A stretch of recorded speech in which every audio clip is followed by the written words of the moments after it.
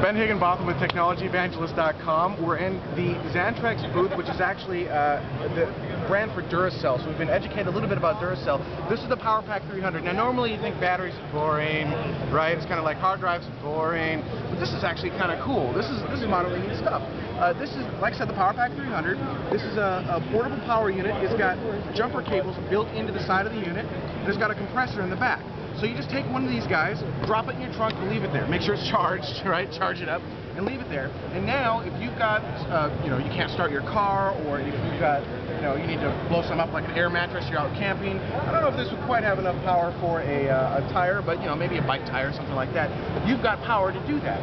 You've also got a little removable flashlight right over here that you can pull out. This will be available soon, and that's going to be $99 United, and you can get this on Amazon.com or Target. Another really interesting product is right back over here.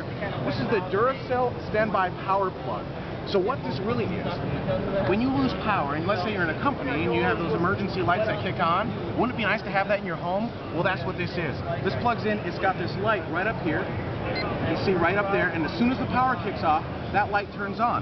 And so you can actually get illuminated. No longer do you have to start running for, well, I was going to say running for a candle, but who runs for a candle? Running for a flashlight, trying to find flashlights. These just kick on, you've got a little bit of extra power, and you can actually, like you saw, pull it out of the base and use it as a portable flashlight. So stick a couple of these in the main areas in your home, power kicks off, you can actually see stuff when power goes out, and they've got a larger version right over here. These aren't quite available yet, but check their website, check Amazon.com, you should see them shortly.